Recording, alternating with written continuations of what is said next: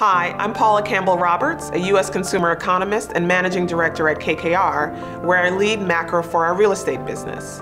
In that role, I partner with our deal teams to develop and implement investment themes and diligence investment opportunities.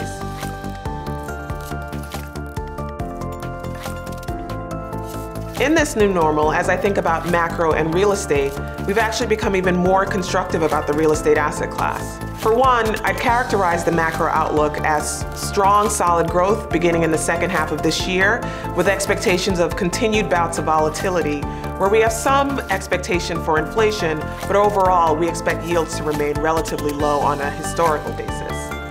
This environment has actually increased our conviction surrounding the real estate asset class.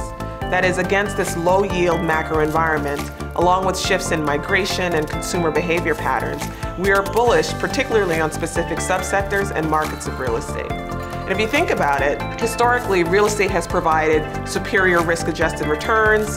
It also provides an important inflation hedge. And finally, real estate is a higher-yielding asset class versus its fixed-income counterparts.